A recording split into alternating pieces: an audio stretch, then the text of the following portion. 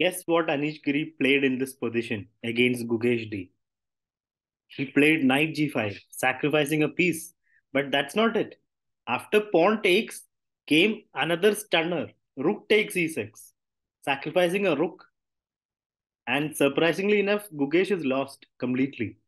So let us see how this completely dominating position happened in the second round of the Tata Steel Chess Tournament between Giri and Gukesh. The game started with d4.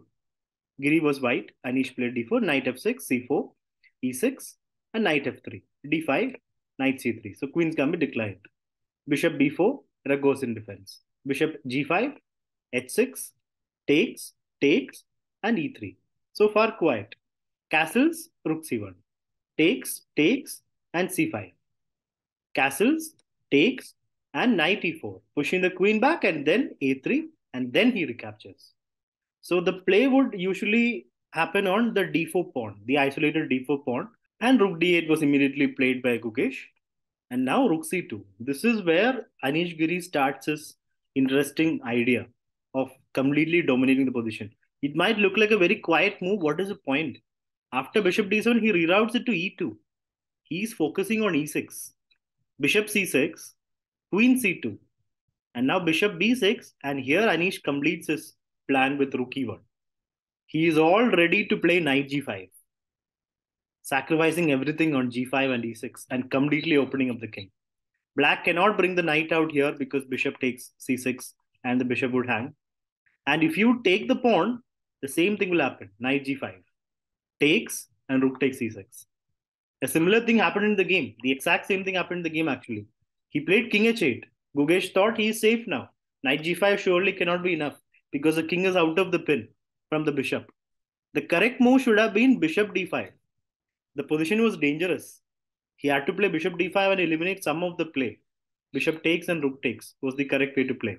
But he played king h8 and now came Anish Giri's knight g5, sacrificing a piece and then sacrificing a rook. The point is after takes, rook takes back. If the queen moves anywhere, d7, f8, knight g5 comes and the position is unsavable. Black pieces are not developed and the king is a sitting duck over there. So Gugesh played queen takes rook, but that's not enough because bishop takes.